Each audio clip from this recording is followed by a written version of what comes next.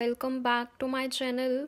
Today in this video I will tell you how to make inventory vouchers in Tally ERP9.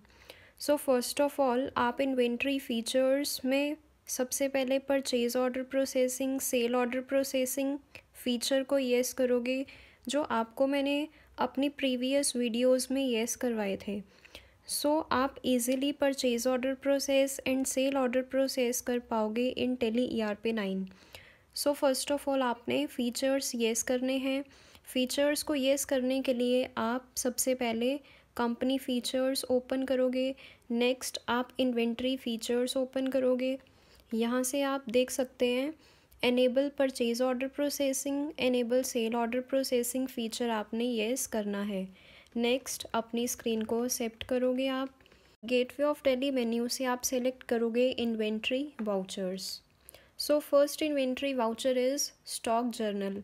अब stock journal का main use क्या होगा? This voucher is used if you want to transfer your material from your main location to any godown. अगर आपने अपने material को एक location से दूसरी लोकेशन पे ट्रांसफ़र करना है तो आप स्टॉक जर्नल वाउचर का यूज़ करेंगे। सो स्टॉक जर्नल वाउचर की शॉर्टकट की होगी Alt+F7। आप अपने मटेरियल को एक लोकेशन से दूसरी लोकेशन पे इजीली ट्रांसफ़र कर पाओगे by using this voucher. Only आपकी लोकेशन चेंज होगी, amount, rate, item and quantity remains the same. So first of all for example मैं आइटम सिलेक्ट करूँगी, अपना मटेरियल सिलेक्ट करूँगी जो मैंने ट्रांसफ़र करना है from my main location to my another godown. Name of item मैं क्रिएट करूँगी बाय यूजिंग Alt+C की हेल्प से मैं यहाँ पे स्टॉक आइटम क्रिएट भी कर सकती हूँ और ऑलरेडी अगर मैंने क्रिएट की होगी स्टॉक आइटम तो मैं वहीं से ही चूज़ कर लूँगी। Alt+C की हेल्प से आप इजीली ऐसे क्रिएट कर भी सकते हैं। और मैंने स्टॉक आइटम क्रिएट की थी पहले मैथमेटिक्स, तो मैं मैथमेटिक्स ही चूज़ कर रही हूँ। मैथमेटिक्स मैंने चूज़ किया। अब मैं यहाँ पे अपनी लोकेशन चूज़ करूँगी। मैंने मेन लोकेशन चूज़ की बिकॉज़ मैंने अपने मटेरियल को मेन लोकेशन से दूसरे गोडाउन में ट्रांसफ़र करना है। नेक्स्ट मैं क्वांटिटी फिल आउट करूँगी। Next rate, next amount, 2 times enter press करूँगी। देन अब मैंने अपने मटेरियल को ट्रांसफ़र करना है तो मैं अब लोकेशन चेंज करूँगी। Item remains the same, mathematics. Location change करूँगी तो अब मैं यहाँ सिलेक्ट करूँगी ए godown. Next quantity remains the same 200 and rate remains the same 300 and amount remains the same. Accept your screen.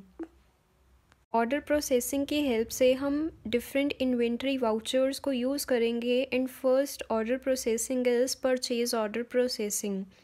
First of all आप purchase order processing feature को yes करोगे। जो भी मैंने आपको बताया कि सबसे पहले आप फ़ीचर्स ओपन करोगे, इन्वेंट्री फ़ीचर्स में आप परचेज़ ऑर्डर प्रोसेसिंग फ़ीचर को येस करोगे एंड नेक्स्ट अपनी स्क्रीन को एक्सेप्ट करोगे। नेक्स्ट परचेज़ ऑर्डर प्रोसेसिंग में अब आपने कुछ स्टेप्स फॉलो करने हैं। First of all your first step is purchase order. As a purchaser आपको परचेज़ ऑर्डर प्लेस करना होगा टू द सप्लायर जिस पर्सन से आपने परचेजेस करनी है। सो Alt+F4 आप प्रेस करोगे। Alt+F4 इज़ द शॉर्टकट की ऑफ परचेज़ ऑर्डर। तो जैसे ही आप Alt+F4 प्रेस करोगे ये स्क्रीन आपके सामने आएगी परचेज़ ऑर्डर की। First of all purchase order आप प्लेस करोगे, पार्टी का नेम एंटर करोगे। आप पार्टी नेम मीन्स यहाँ पे सप्लायर का नेम आप मेंशन करोगे जिन पर्सन से आपने परचेजेस करनी है। फॉर एग्ज़ाम्पल आपने परचेज़ ऑर्डर प्लेस किया सोहन को, तो सोहन कौन होगा? आपके लिए क्रेडिटर होगा। तो पार्टी का नेम आप एंटर करोगे बाय यूजिंग Alt+C। आप पार्टी का लेजर बनाओगे। For example your party is Sohan. Sohan को आपने परचेज़ ऑर्डर प्लेस किया तो सोहन आपका क्या होगा? सन्ड्री क्रेडिटर्स आप यहाँ से चूज़ करोगे। Next you have to accept your screen।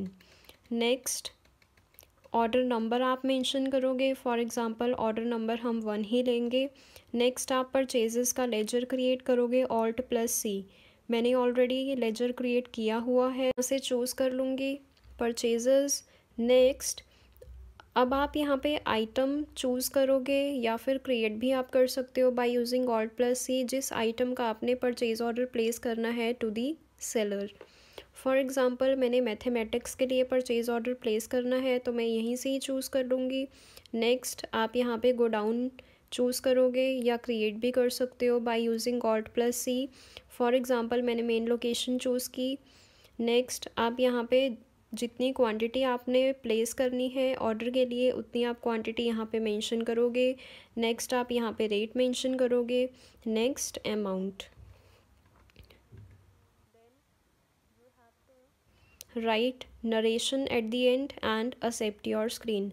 आप नंबर ऑफ़ आइटम्स और भी मेंशन कर सकते हो जितनी आइटम्स के लिए आपने ऑर्डर प्लेस करना है।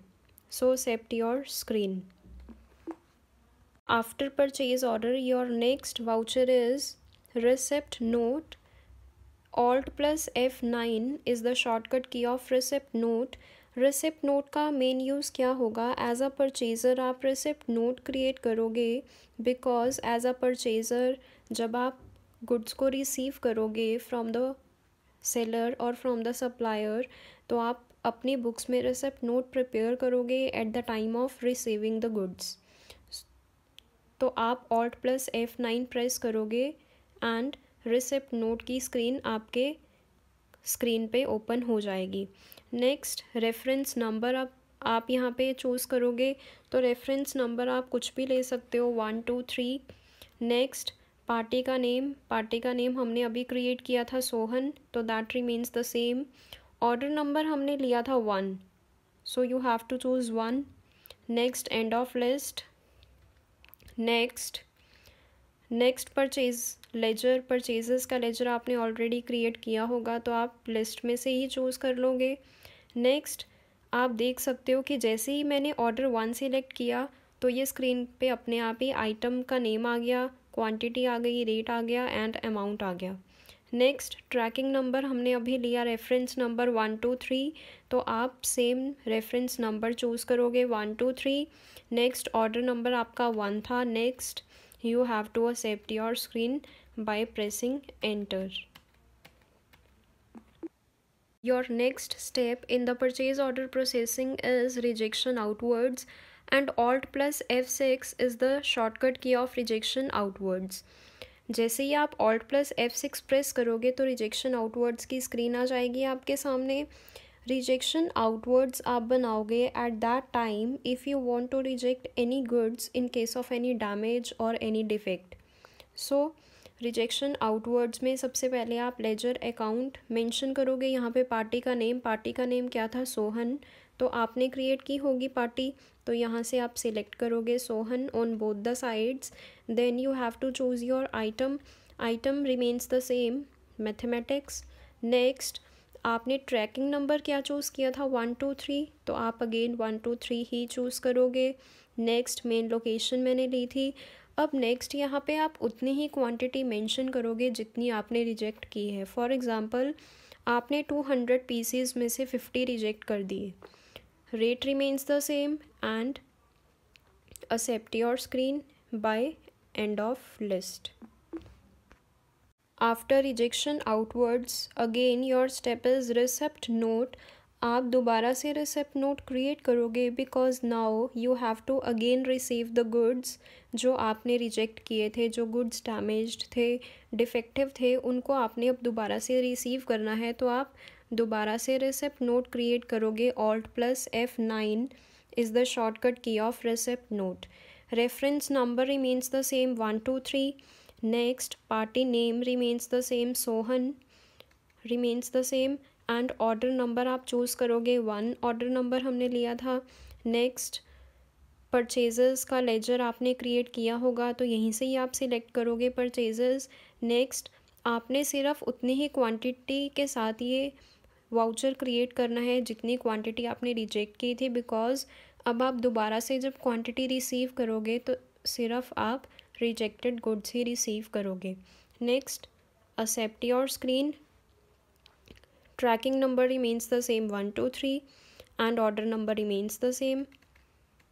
Accept your screen. Your next step is purchases. So at this step आप purchases करोगे. Finally you make the purchases from that supplier and F9 is the shortcut key of purchases. So you have to press F9 and invoice number आप mention करोगे. Like invoice number था 12. Next अब आप यहाँ पे entry पास करोगे. Purchases की entry होगी purchases account debit to Sohan. तो क्रेडिट क्या होगा, सोहन अकाउंट होगा क्रेडिट. एंड नेक्स्ट आप यहाँ पे अमाउंट मेंशन करोगे.